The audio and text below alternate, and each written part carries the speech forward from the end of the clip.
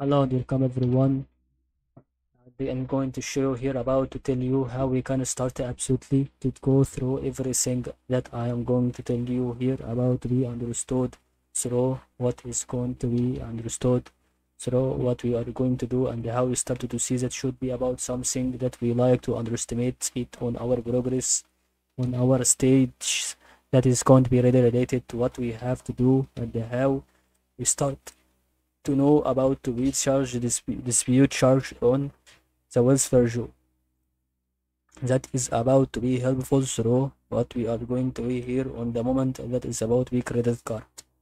So what we would like to do about it. Only contact the merchant involved in the transactions.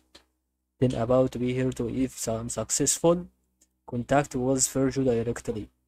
That is about to be over here, about to be on the placement for the ATM transactions and the basic purchases.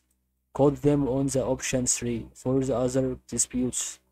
Alternatively, you can start to dispute the charge online through the Wells Fargo platform. That is all about to help you today.